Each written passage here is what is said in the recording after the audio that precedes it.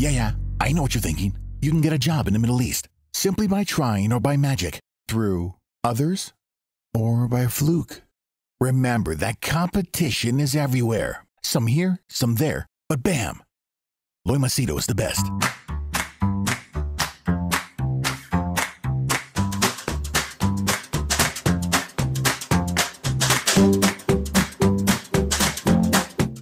I'm the Machedo, speaking from Machedo.com. Who's Machedo and Think Personal Branding? Today the date is April 3rd, 2018. Time right now is 11:51. Okay, got this question from one of the readers who asked me, Lloyd, what exactly is this personal branding strategist all about? Okay, and then I also got another guy who sent me this link of a guy who claims to be a personal branding strategist, award-winning personal branding strategist. And funny thing is, I know the guy. I know the guy, so I don't want to give out his name. And I also found out on LinkedIn there's another award-winning Middle East leading personal branding strategist. Okay, fine. Here's the thing. Okay, first and foremost, this personal branding thing, strategist is not. It's not like a trademarked concept. Nobody can trademark it. It's like, for example, life or water. Nobody can trademark. These are terms. Okay, anyone can be anything. You can be a life coach. I met dishwashers who became coaches, motivational coaches, inspirational life coaches, proactive coaches, brand coaches. So anyone can be. This coaching industry now, anyone can become. Yeah, okay, even you can become tomorrow if you want. Okay, so there's nothing like it's exclusive. Now, coming to personal branding, it started off in the 1930s with Napoleon Hill coming out with this book on Think and Grow Rich. Finally went out to Tom Peters in the 1970s when he wrote articles about it online. And it has gained traction. Over the period of time, people like Harry Beckwith and Christine Clifford in You Inc., Made to Stick by Chip and Dan Heath. Then you have Guerrilla Marketing by J. Conrad Levinson. You have Jack Canfield, who has spoken about it in The Success Principle. You have Tom Peters, who has spoken on Brand You. You have David Alexandro, who has spoken on Career Warfare. Branding Pace by Karen Kang. Very good book is Influenced by Robert Cialdini. Very good book again is Al Rice and Jack Trout in Positioning. You also have Marty Neumer, whose book I like, The Brand Gap, really thought-provoking. And yes, the all-time great, that is David Ogilvy and Confessions of an Advertising Man. So these are the guys who have really brought about branding onto the forefront. However, the thing is, end of the day, it's like anyone can title himself personal branding strategist. So I'll give you my story, how it came about 7 years ago. So it started off when, I lost everything, didn't have any money. I didn't want to get back to the corporate world. I wanted to do something of my own. So I took my own visa, and I started positioning myself as a trainer. I'll train you. So because I knew public speaking, went into public speaking, but then, end of the day, it's about making money. I was not making good amount of money public speaking, and thanks to Toastmasters, winning trophies, but not making money. So then I moved into NLP, studied that because of Tony Robbins, spent a lot of money there, studied proactive coaching, studied life coaching, studied sales techniques, negotiation techniques, career counseling, character analysis, handwriting analysis. Did that for 2 years, spent more than $200,000, okay? And because my partner was supporting me, I literally read one book per day. I'm not exaggerating, 12 to 14 hours. It used to fry my brains, but I has to read, actually physically read, okay? So then from there, I started putting my signature as Lloyd Machedo, NLP coach, proactive coach, life coach, and sales coach. But that was too long. And I didn't want to associate myself with the NLP or proactive. I found a lot of retards, stupid, idiotic people there where I didn't want to be associated with them. So then I thought, okay, what is something unique? So then I bought about Peak Performance Coach, Lloyd Machedo Peak Performance Coach. But there the problem turned out is people thought Peak Performance is a guy with six-pack abs. I was like, oh shit, okay. So then after thinking, I came with the title, Lloyd Machedo, the Tattoo Trainer, TTT, and because I had tattoos and I was a trainer. So that worked for some time. If you check my previous videos, the promos, Lloyd Machedo, the Tattoo Trainer. But then I started getting into legal problems because, people started calling me and saying, do you do tattoos? That is illegal. Or are you teaching people to tattoos? I was like, oh, sheesh, not again. And as I was going for companies, I went to Oracle, IBM, LG, Landmark Group, Emirates Airlines, Etihad. I conducted programs over there, but I couldn't use the tattoo trainer for legal reasons. Like, damn, what do I do? And very soon in Dubai, in the Middle East, the problem with doing a session or a seminar or a talk, they ask you to register as a vendor, and they ask you to bring your trade license, to bring your visa copy, to register yourself, to show your degrees. I didn't have any college degrees. And the worst part is, like, places like these companies like Landmark Group, where there are training managers, they would literally ask you, give me all your training material so I can go through it and verify it, and we can check the ROI. So invariably, he wanted all my trade secrets to be given to him, which he would train and use for future, training sessions. I was like, man, if they take all my content, then, I can't go to this company and I'm building new competitors. I was like, bloody hell, what do I do? So I decided I was not going to train any more of these companies, because these companies, you have to be prim, proper, and nice and all that stuff. So then I decided I'm going to train people personally. So I had to include the word personal trainer, okay? But personal training, I didn't do exercise. So personal training, I was like, what? And that is where I slowly moved from all these coactive, NLP, live sales, whatever. I realized I can help people make a resume. I can help people prepare for interviews. I can help people get better jobs because I had those contacts. But I didn't want to be called a career or a job search coach. So I was like, what do I do? I help people get better as a brand. So I was like, personal brand. Okay, personal brand. So personal brand coach. Coach was too misused. I didn't want to put trainer, because then they look at a guy with a formal tie. I came up with the term strategy, personal branding strategist. And 7 years ago, nobody in the Middle East had it. So I was like, okay, fine, I'm going to use personal branding strategist.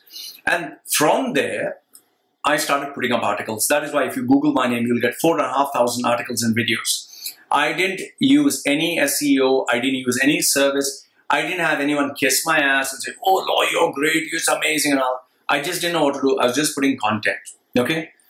To my luck, the SEO started picking up. I started improving the content, started doing, giving people value, and people started, recommending me to others. They started coming to my website. Traffic started building up. And that is why today, if you Google my name, personal branding comes right at the top with my name, okay? Now, let me tell you one dirty little secret, or two, which nobody will tell you. You know that name that I had is award-winning. People have started to use the name award-winning. I'll tell you what is the award. You can see at the top, you can see all these trophies. This is not a trophy shop. This is all the awards that I got in college, all the awards that I got from presentation, all the awards that I got in Toastmasters, okay? I'm being truthful. There are 800 of them, okay? I can't put all, okay? So I won all these awards and I wanted to position myself. So I said award-winning whatever, communicator, coach, or whatever. It had nothing got to do with personal branding. There's no award-winning for whatever. Most of the people who join Toastmasters nowadays put award-winning coach. The only award that they get is this, $2 trophy, which is like for encouraging children, which people say, I'm an award-winning coach. You're bullshit, okay? It's just out of 4 or 5 people who are called to speak, they give you encouragement, so they call themselves award-winning. Okay, this is how they play around. Then they say the #1 in Russia, Canada, Middle East, Dubai, #1, whatever. You know why did I put #1? Because that time, I was the only guy in the Middle East who was doing personal branding strategy. I was the only guy with that title. So I said, okay, I'll put #1 in the Middle East. Because nobody else was there. And that's how I did award-winning and #1. I also tried experimenting with the leading, because I was leading. Okay. Today, there are so many award-winning coaches. There are so many #1 in this country, that country, Canada, Russia, Middle East, #1 personal branding strategist. Okay. See, I don't owe this. You can't trademark this name, #1. To kind of slap it on the face, I put world's the #1 personal branding coach in the world. I just put it up because see, here's the thing: anyone can become. But end of the day, you can be #1 in the universe. End of the day, it all comes down to: are you adding value to the people who are subscribing to you. Like, this video is my time, it's my expertise. I'm not doing it because I'm fucking jobless. I'm doing it because I want to give awareness, content. It's actually my time. This is my office work. If I'm reading a book, let's say, for example, reading a book, it's my time. Okay? If I'm typing an article that takes like 1 hour, it's my time. If I'm putting creativity, it's my time. It's not easy. So I add value. 4,500 articles and videos is not a fucking joke. Okay? Try it. Try it. Put 3,000 words on one article. See how long does it take you. So, and you can't put garbage. You can't copy paste. You have to create content, and I created that. And from there, I got people who were interested. From there, I worked with them. So it's not like I read one book. Okay, today I am going to tell you one tip that will change your life. Work hard. Work hard. Read. I don't give fucking all that shit, man. And like, you know, one of the videos is, what is your unicorn? You go like this. What the fuck? You know, what are you talking shit? You're going to dress up in a fucking unicorn and go to your fucking office. End of the day, your boss is going to say, your brand, fantastic brand, where the fuck is the money? I'm paying you fucking money, bring me fucking money. That's a reality, okay? End of the day, your employer doesn't give a fuck about your brand. He gives a fuck about, are you making fucking money? So now the question comes, what the fuck am I doing? Am I conning people? Am I giving them recycled information? Am I just claiming to be number one, but I'm bullshit? I'll tell you what I do. I work with people to make sure that whatever fucking money that they make, I double it. Okay, that's point blank. How do you fucking double it? I do it either by hook or by crook. I'm telling you, I tell them the dirty secrets of the industry, whether it's faking it with, where I teach them the loopholes that nobody fucking else will tell them, how they can bypass the fucking system. Because here's the thing, if honesty worked, if being good worked, we would only have good people. We would not have Donald Trump as the president. We would not have Kim Kardashian showing her ass and getting so many people going crazy. You would not have a CEO. You know, he just, for example, on LinkedIn, just go there, a CEO says, oh, work hard, you'll succeed. And then you'll get all the fuckers kissing his ass. Oh, so you are so amazing. Why they're fucking kissing his ass? You put work hard. Nobody will fucking like the comment. Nobody will share it. But if you're a hot girl with cleavage or a hot face or blonde, hi guys, today we'll release your inner unicorn. All the fuckers who want a blowjob, who want their dick to be sucked. Wow, this is amazing. Release the unicorn. Oh, wow, that was thought-provoking. Fuckers, you know, it's so fucking fake. The corporate world is so fucking fake. People are fake. Everyone's fucking fake, it looks like, you know. So, a hot girl puts some shit, everyone kisses her fucking ass. See, but end of the day, I'll tell you this much. You can get 10,000 likes, you can get 100,000 comments. It all comes down to you. Are you fucking making more money? If you made, let's say, $10,000 before taking the person's course, you're making $15,000 after doing the course in a period of time, fine. That course is fucking good. But if you just went there to get knowledge, like Thai Lopez, just knowledge, then buy a fucking book, read it. Or if you want to say, I'll scratch your back and say, you're very good. You scratch my back and say, I'm very good, fine. Then go ahead. But eventually the truth will come out. Because if you suck eggs, people are going to say, man, she's only boobs and face, all shit.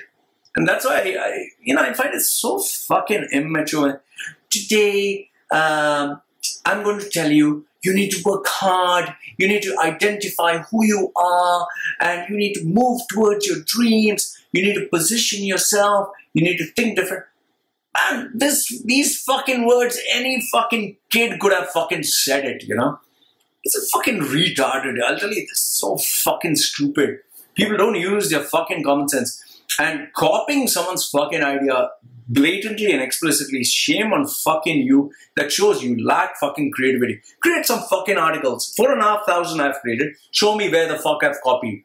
Because I use my fucking brains to look at real life fucking examples. Agreed, there is nothing revolutionary there. I'm not a PhD in physics or mathematics. I'm not invented a new fucking formula. All the information that I'm giving you is what I read from these fucking books. Okay, and these authors, how did they write the book? They read it from some other fucking book, because when you're born, you're not born with knowing everything. You read and you use the same information and you share. So everyone's recycling fucking information. Okay, so this is how I got to be a personal branding strategist.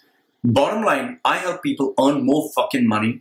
I tell them the loopholes in the system. I tell them what the fuck they're doing wrong, and I tell that on their face. I'm not going to, if someone meets me, I'm not going to tell them, wow, you need to position yourself. So think creatively. And no, we work on fucking specifics. That is why I charge the fucking highest. And the reason I got why I decided to be a personal branding strategist, because I didn't want to work with fucking stinky ass fucking companies with bureaucracy and all that.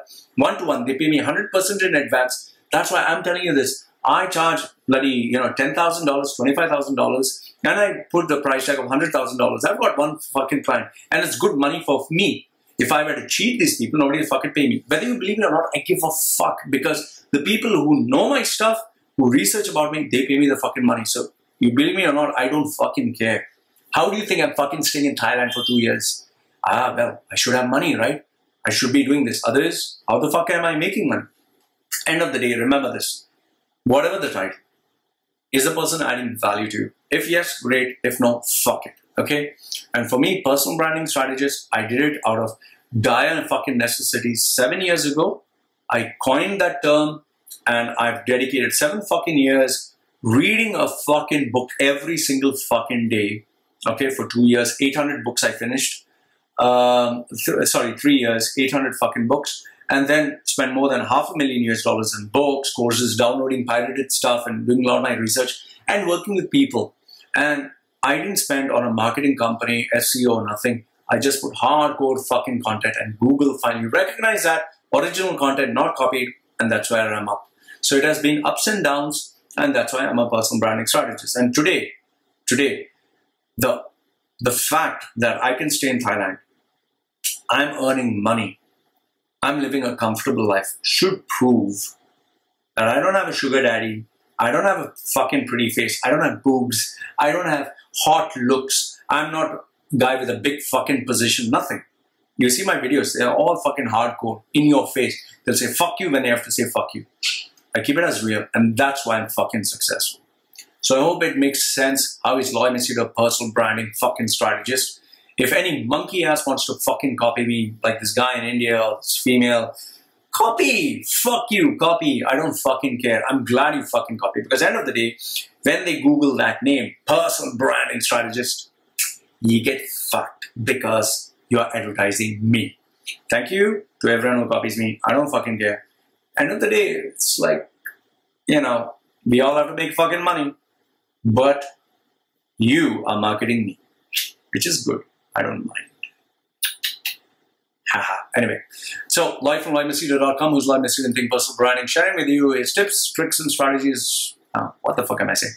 Sharing with you how we became personal branding strategists. Okay, like the video, give it a thumbs up. Didn't like it, give it a thumbs down. Want to put bad words or any comments, put it in the comment section below. This is me signing off for now. Take care. Bye.